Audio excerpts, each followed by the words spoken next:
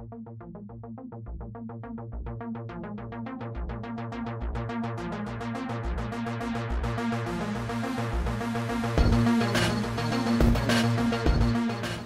so here's how this works. We have the screen here that's going to display our time. I'm going to push this button here to reset.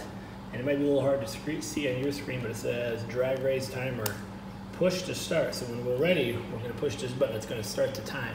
And so how we're going to trigger this is you need to code your robot to count down. 5, 4, 3, 2, 1, start. For the camp and for the sake of time, we'll probably just do 3, 2, 1.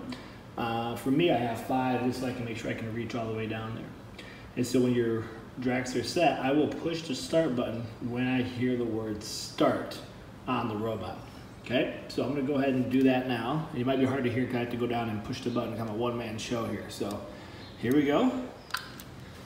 5, 4, 3, 2, 1, start.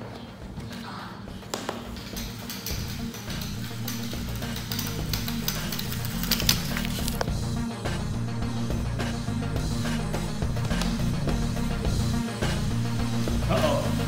Crash and burn! We didn't make it. Bad setup. I rushed the setup.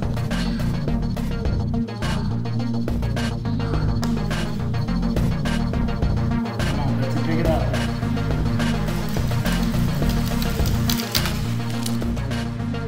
There we go. I've got a time here. It was hard to see. 7.618. Not the best. Let's